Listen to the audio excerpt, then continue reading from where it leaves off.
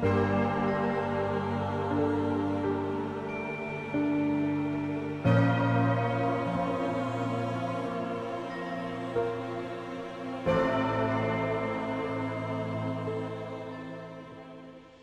makers, by now you've probably already seen this project in the Tim Holtz live reveal for the 2022 Tim Holtz Idea-ology Halloween release. What a great release, isn't it? I just really absolutely love it. So many great things and things that you can use all year round as well. So the make that I want to talk about isn't particularly Halloween. However, Poe does kind of get to be, you know, read and get a lot of attention during Halloween time period because he did write some macabre stories and his poems and things a lot follow, you know, the theme of death and mourning because he was just a very sad soul. So I thought I would do an ode to Poe, and that's what this is. I am going to talk about all the things that I used to make this in a few minutes. I'm going to then show you how I made some of it. And then at the end, I'm going to go through this whole project again, and I'm going to show you all the different references to Edgar Allan Poe and his many works from his lifetime, either poems or maybe his short stories. All right. So before we get started on all the things that you need to make it, and before I start talking about what a lot of these reveal, I just wanted to give you one quick look over it again. And I'm sure that if you are an Edgar Allan Poe fan, that you have already picked out many of the stories or poems that I have referenced in this piece. And there are only a few of them. So I could probably do another one of these another year if I wanted, because there are so many left for him. But I'm really happy with this one and how it turned out and all the ones that I did reference. So I'll talk about those, like I said, at the very end. But before I do, let's get started with what you need to make this project or to make some of the things that I made in it. And then I will show you a little bit how to make the different parts. Now, I will not be showing how I made every single book because I've already done 2 tutorials on how to turn the vignette trays and vignette boxes into books. So I will link those in the description here and also on my blog. And so you can check that out. I use the same technique that I used in both of those videos and tutorials. All right, so let's get started talking about what we need to make an ode to Poe. I have planned to use for this piece a small vignette tray as the base, which I'm going to make into a book, and then the 2 smallest vignette boxes, which I also plan to make into books. On this one, for the cover, not for the binding, I'll use probably just cardstock for the binding, but for the cover that's going to be facing out, I'm going to use this piece from the, this would be the Halloween ephemera, and it says The Life of Edgar Allan Poe. And so I'm going to have this be a book on his life that is going to be facing out, and this whole thing is going to be more the works from the life of Edgar Allan Poe. So I'm going to base this on, that's why there's so many books. So although he wrote short stories and poems, I'm going to, you know, a lot of those were compiled into books or, you know, originally published in magazines actually, but nonetheless, I'm going to make this all about books. So of course, in here on top, I'm going to have a card file, and I'm debating on whether I'm leaving this or not. I thought it would be cool if I put, you know, E.A. Poe, or if I found the Dewey Decimal section for where, you know, Poe would be, and I put that there, something like that. Anyway, and so I'm using this as a bookshelf again, which I used originally when this piece was released in the spring. So I am going to put, again, a whole bunch of the books that I absolutely love. So those will be scattered throughout. And then I'm going to kind of go through and see what I can find as far as things that I think would be in his study, because this is going to be a study. So of course, you know, I'm going to also in there have some drippy candles, candelabras, that kind of thing. I will also, in this section, I'm going to have a frame with an eye in it, and that will be from the Telltale Heart. And then on top of here, I'm going to try and do some like floorboards or something with wood. And I'm not quite sure, again, how to do that, because it's just a little section of his study. So I'm not exactly sure, and I may have to do it on the bottom shelf or something like that. But I'm going to do a cutaway, and I'm going to put this heart in there so that it's kind of under the floorboards from, again, the Telltale Heart. So we'll see how that goes. And if I think that the one eye is a little bit too big, because this is kind of big, I might use the smaller eye. So I pulled both of those to see, but most likely I'm just going to put this into a, like a frame to be more of a kind of inspiration. And I may kind of end up doing the same for this. I may have this in a frame just kind of with wood around it, like a wooden box frame or something, just so that maybe Poe is just kind of, you know, using those as inspiration in his study. And then I thought, you know, I might have, I might cut some of these up and lay them around like these were bits of his writing. And they kind of had fallen on the floor or whatever as he's thinking and writing. On this side of these, and so on the back side, I have a large vignette box, and I'll talk about that in a minute, but they're going to go like this.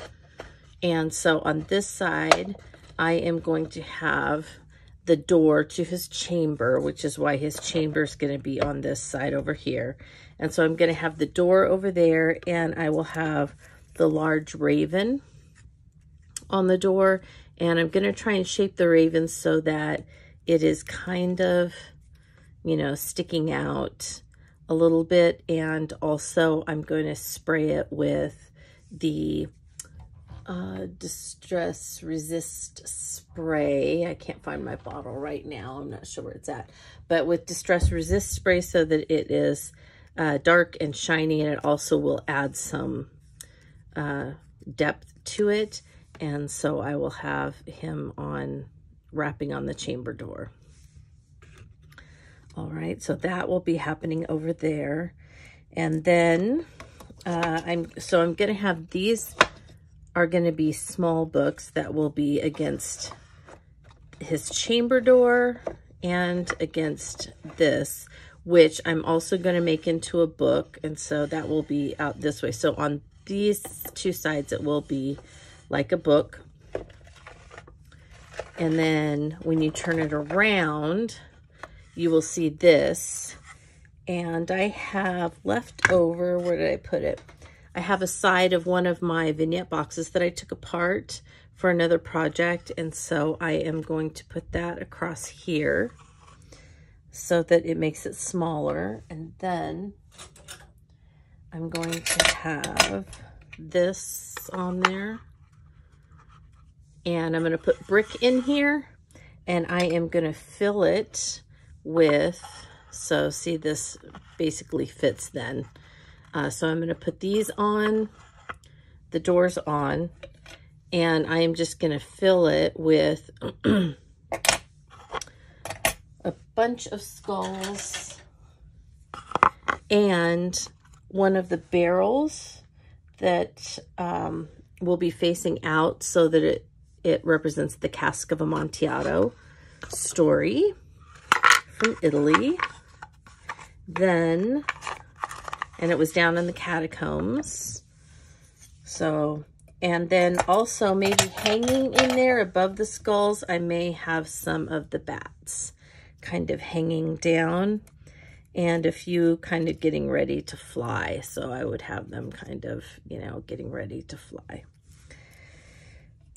Then I'm going to try and have these books on an angle like this so that, so if I show it to you so that it would be kind of like that. And then underneath on the back side, I'm going to have some coins and a gold bug. And that's from the treasure story. And on, I think on this front side in the front corner, I'm going to put, so this will still be here. On the front side in the front corner, I'm going to put a little bit of something that looks like the sea or the ocean. And I'm going to have a tomb by the sea. And that is his Annabelle Lee. So I'm going to have that on there. And I'm trying to think, I think that's most of the stories I was going to do. I was thinking if I had a black cat, I was going to try and fit a black cat in somewhere. And I was also going to try and fit in a few, I might look through my regular snippets and try and find a couple of letters that I could stick in for the, which one was that? It was his first detective short story where he finds the letter that was hiding in plain sight. So I will link to how to make these boxes into books.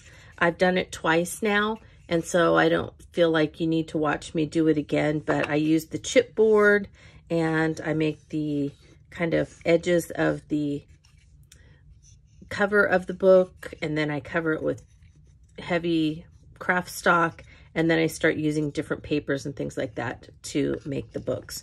So I will link to the one that I did for Live Your Story, and also the one that I did at Christmas for the Christmas Carol. So that way you can see how to make a large one and also the small ones all into the books.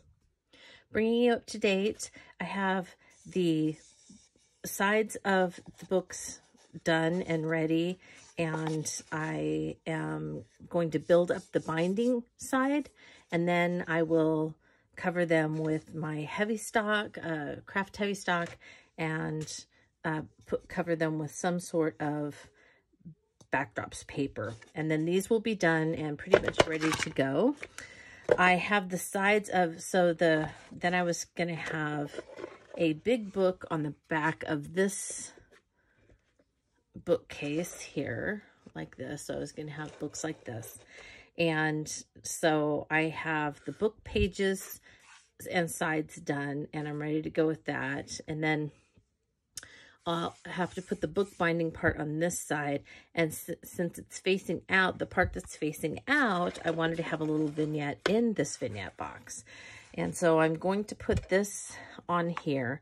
So I decided this time to build it up. So I just built up with whatever I had within the walls. So this black foam is what comes in between the small and the large vignette trays.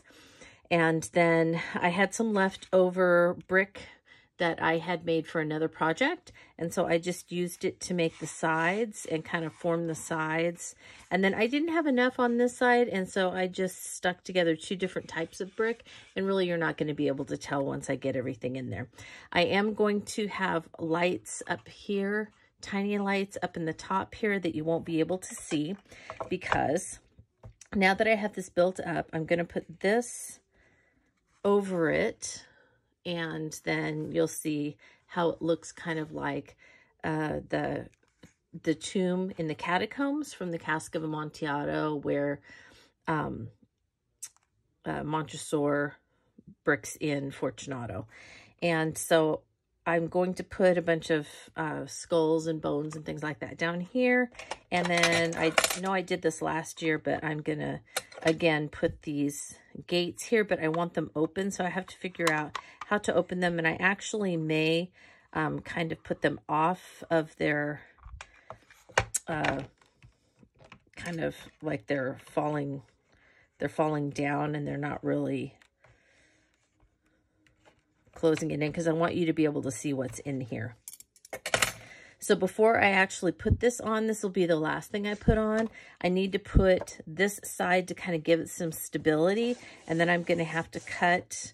So once I get this on, then I'll probably just put this right in the center. I'm going to draw a circle, and I will cut that out and then trim it back until it is behind this. And then I will cover it, whoops, with this paper. And so it'll look like a book. And then I will trim out around again before I actually put this in and then start building the scene in there. One thing that I did make that's going to go in the scene, and I also, again, might add this at the top just for added interest, because I might still put some of those bats hanging down from the top.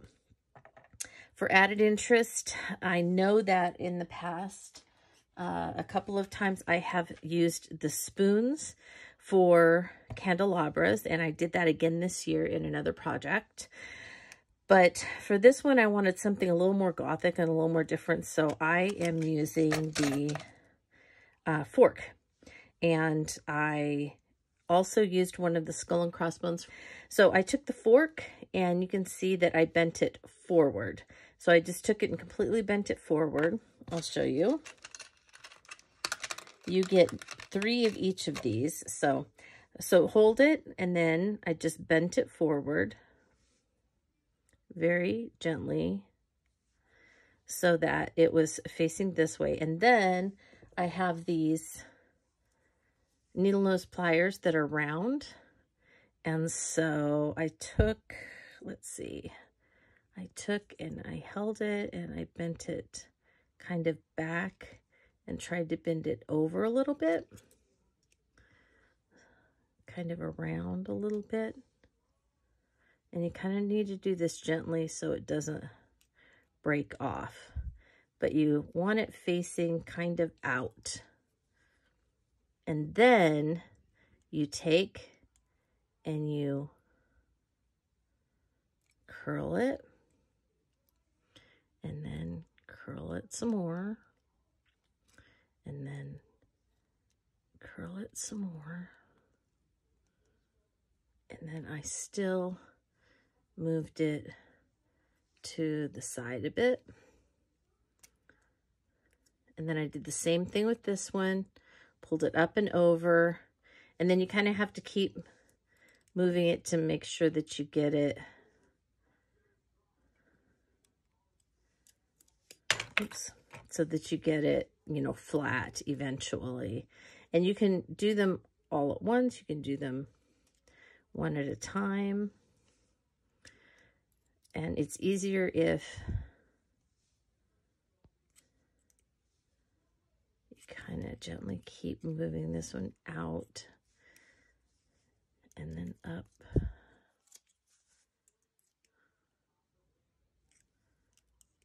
Turning it. And then, oops.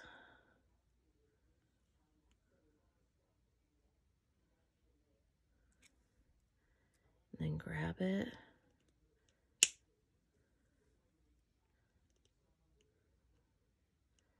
Rolling it some more.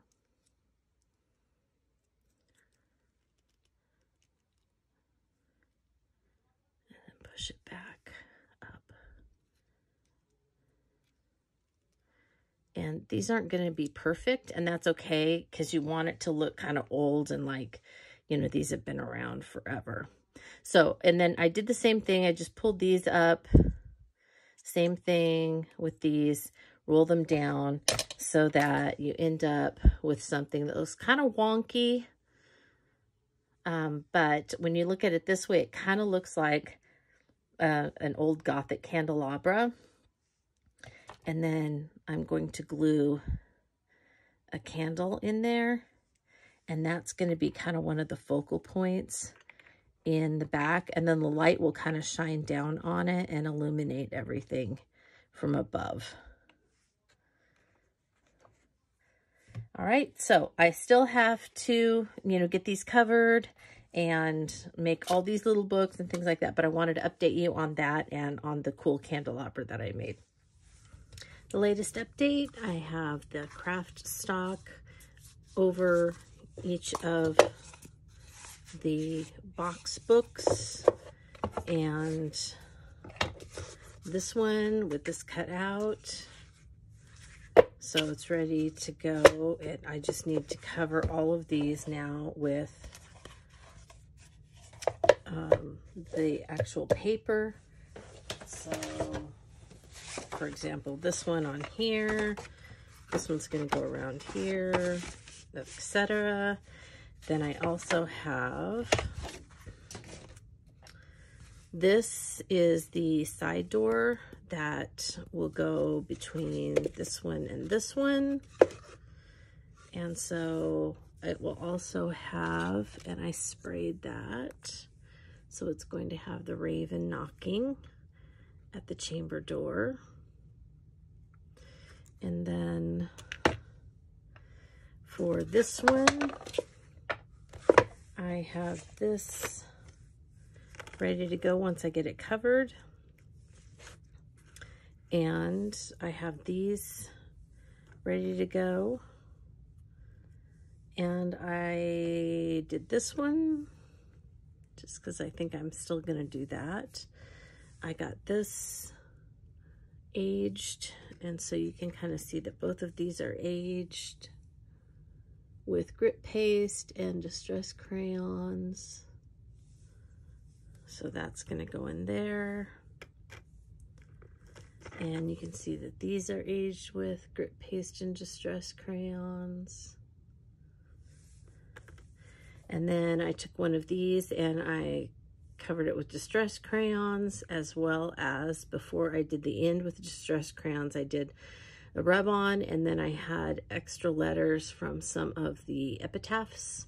And so I spelled Amontillado so that it will go in here as a cask of Amontillado with the bones and the heads, since this is the cask of Amontillado scene.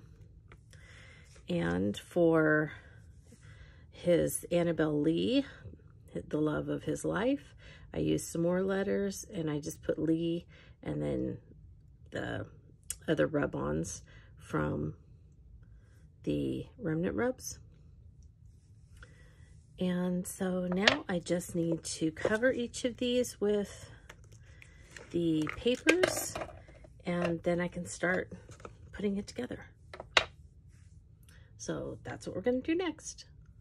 Popping in quickly to show you these covers.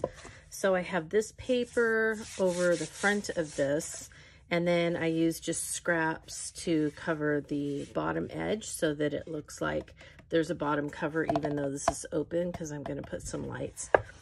And then I need something for the binding, so I used some papers from baseboards or backdrops, volumes 1 and 2 in the regular line. And so this one's going to go around here. And as you can see, I stamped on it. And so I just used some of Tim Holtz alphabet stamps. And then these are the L and the I from this same set. So I just used those kind of as decor.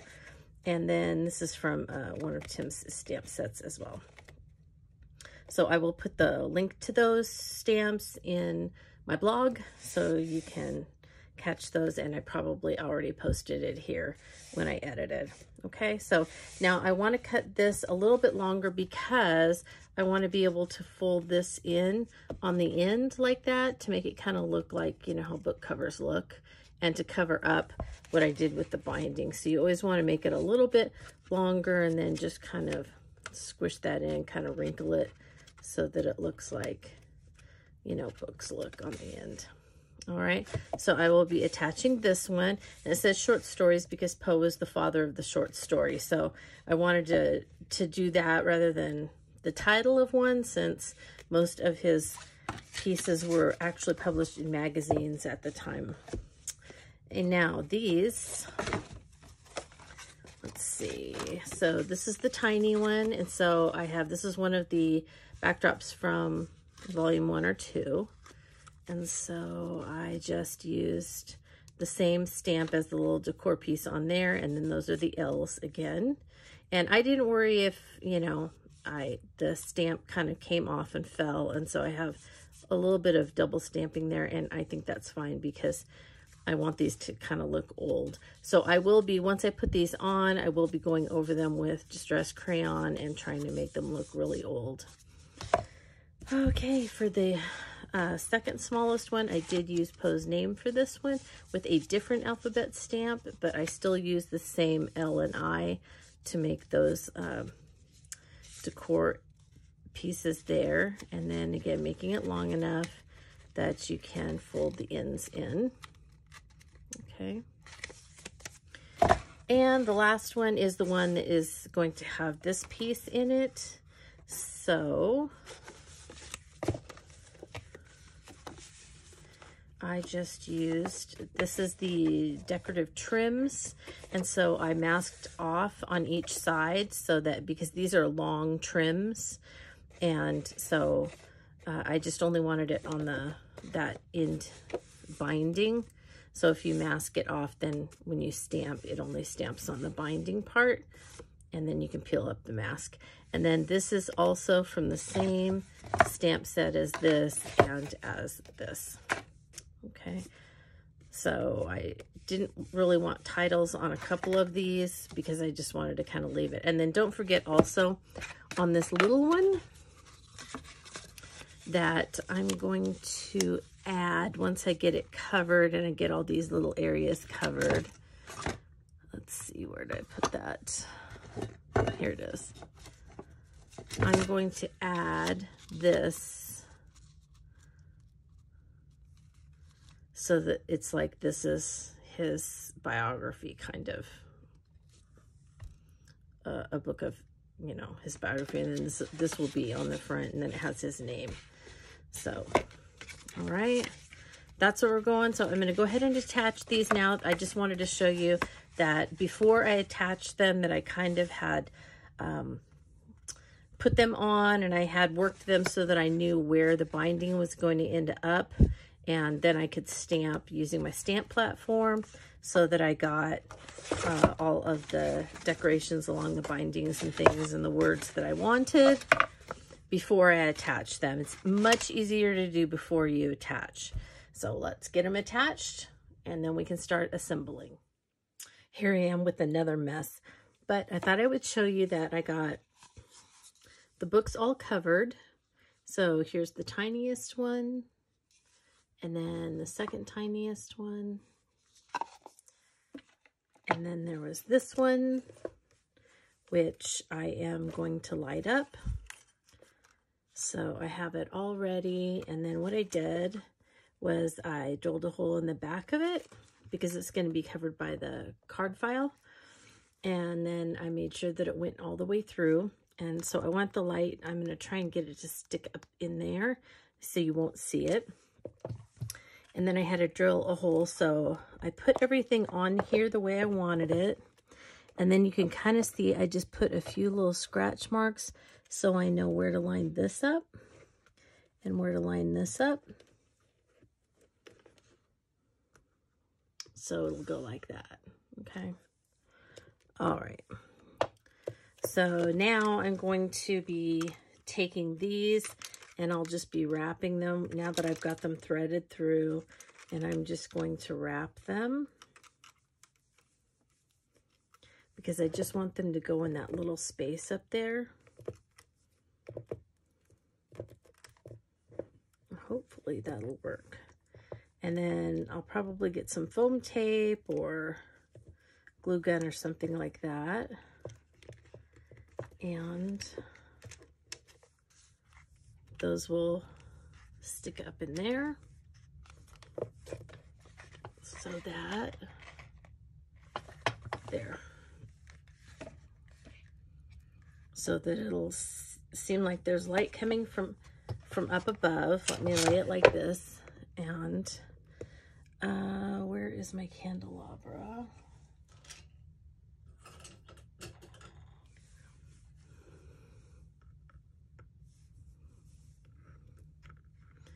And then this will be here, so it'll kind of give the impression that the candelabra might be lit and giving it a little bit of light in there, if that makes any sense. And I haven't decided if I'm going to light up the card file or not yet. I need to decide that right now before I start sticking everything down. And then as you can see, I also got this one finished, and I'll just be sticking the lights on the back in with foam tape for this one. All right, so let me try and get these to stay up above in here, and just gonna keep going. The next step is that I did decide to light up the card file, and so since I have the back covered, this one, I used my craft knife and I cut a little channel that this fits right into so that I can put this up against the back of that, and it will sit flush. And it has been sitting flush, but of course now I'm trying to show you so it's not. Anyway, so it sits flush. So I drilled a second hole right here, and then if you look, you can see that I've drilled 3 holes on the back of this. And because it's not going to show, I'm going to have the light come up and go in this corner, and I'm going to have some books and things kind of cover it up. And then I will have some of the lights come out in here, and then some of the lights come in here. And when they're out in this area, I will just cover them with the black design tape so that the light doesn't shine through. And I should have just a little bit of light then in each area, and it will be covered up by different bits of ephemera like books or the eye from the Telltale Heart or candles or something like that. So it will be covered up, and I'm also going to diffuse it with a little bit of some mummy cloth. So I thought that would, you know, I could just kind of tuck it here and there, and it'll kind of help diffuse the light as well. So now I'm going to add the lights, and then I'm going to go ahead and get these in place. I have the chamber door, and I made a frame to go on the inside because it goes like this. Let's see. So it'll be like this. And so I have a man with a cat, and that is supposed to represent the short story, The Black Cat. Even though it's a Siamese cat, it's okay. Still goes with the story. So I will add these bits, and then it's just a matter of embellishing, and we'll be done. This is the finished product from above.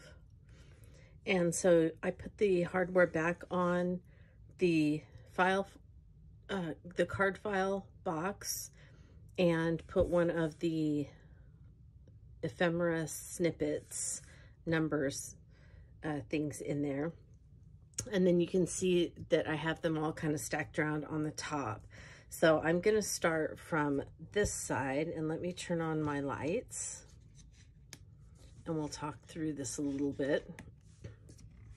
So this is his studio or his chamber. And I have a picture of the paper doll with the cat, because Poe has a story called The Black Cat. It's about a man who doesn't treat his cats very well and ends up paying the price for it, actually. Drippy candlestick, and then this is one of the ravens, and I sprayed it with resist spray. The books with a bunch of ephemera snippets in them. And then I have the lights kind of with some mummy cloth over them in 3 different spaces, and I showed how I did that. I have, this is a fake book at the bottom since it's completely covered up. It's just some paper over some chipboard. A little bit of mummy cloth, one of the new skulls. This is a piece of, this is one of the ephemera, but it's kind of a long piece that has a handwriting on it, and I just tore it or cut it into 4 pieces and tried to make it look like he was in the midst of writing a new story or something like that. And then in front of this bit of tiny lights, I just stuck 3 candles, more books, and then this one's going to be hard to see, but I just took some wood grain paper and I cut the heart out of the layers that is a man, like for anatomy. And so I cut his heart out and I put it underneath some floorboards, like in the Telltale Heart after he kills the old man. And then I used snippets that said the old man was dead.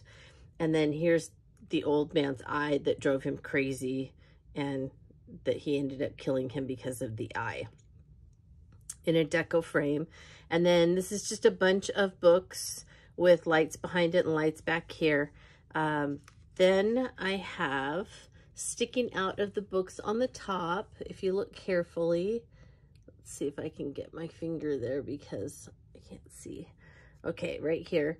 This is the purloined letter, or the stolen letter, that was in plain sight. And it was actually one of Poe's first mystery, or actually one of the first detective type stories written, and Poe wrote it. So I like to include that one.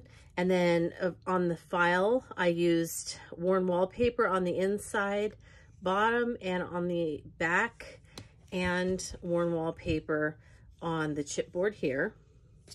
And then this is the design tape trims here.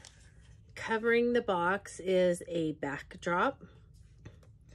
Then let's go ahead and look at the rest of this side before I move on. Now over here I have an oval frame with a young woman in it, and it says "For Love and Death." And that is, and I also kind of have this just to kind of mimic maybe some, you know, how they used to cover things when they were going to be gone for a long time, or it could also be kind of mimicking like a wedding veil, because I also have some flowers here. And this is from a really, like, it's 2 pages long short story that he wrote, and I think it's called The Oval Portrait, and so that's why I went with the oval. And it's a story about a young woman who marries an artist, and he is obsessed with his painting and becomes so obsessed with it he doesn't notice that, well, I don't want to give a spoiler away, but anyway, go ahead and read it. The Oval Portrait. So that's what this represents. On this side, I have the chamber door and the raven who is tapping at his chamber door. Quoth the raven nevermore, and that is from his poem called The Raven.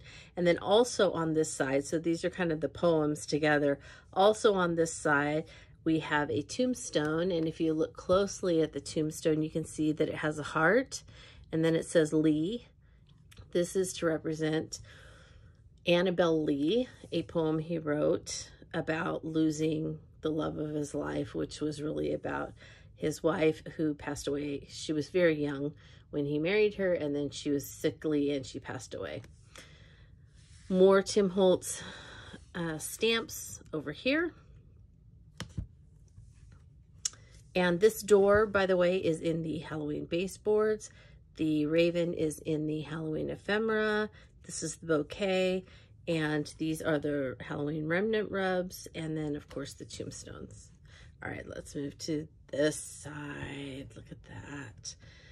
All right, so on this side, we have a couple of things going on. So this one basically just represents the cask of Amontillado.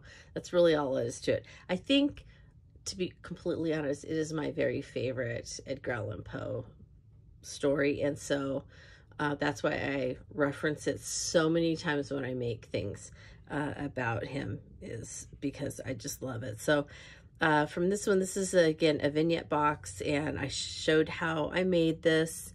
So here's the bat adornment. I have the gates.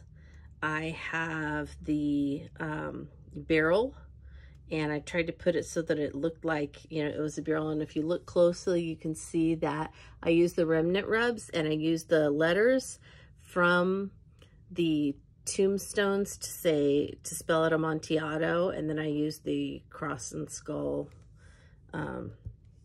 remnant rub. In the back there, you can see the candelabra that I made out of the fork, and the drippy candle, and then the skull and crossbones. And then I just filled it with mummy cloth and with skulls and with bones. And I cut a lot of these bones in half, and I just glued them in. And I glued a lot of these in with hot glue instead of the collage medium, because it takes so long to dry. And in fact, these I glued on with hot glue. So they do move a little bit, but hopefully they'll make the trip to Tim and Mario's and there won't be too much destruction. All right, so over here on the corner is our last story. And this story is The Gold Bug, and it's the last one I'm referencing here. And so The Gold Bug is, it's like a treasure hunt story, short story, about a gentleman who finds a gold, it looks like a solid gold bug, and it has some sort of skull symbol on its back. And so I used a remnant rub, and I put a remnant rub on this gold bug, and I turned it gold using foundry wax. And then I used these are the seals, and I used these and turned them gold using foundry wax. And I added a skull because on the treasure hunt there is a skull involved, as well as the gold bug, in order to find pirate treasure. All right, that's what they are in this search for, is for some pirate treasure. And then we end with our life and works of Edgar Allan Poe. Thank you so very much for sticking with me through this long tutorial. I know that it was long because there was so much to go over, because there's so much detail and so much went into making this project, but I really, really love it, and I'm just so happy with it, and I really hope that you like it too. So again, thank you very much, and I hope that you have a very crafty day, my friends.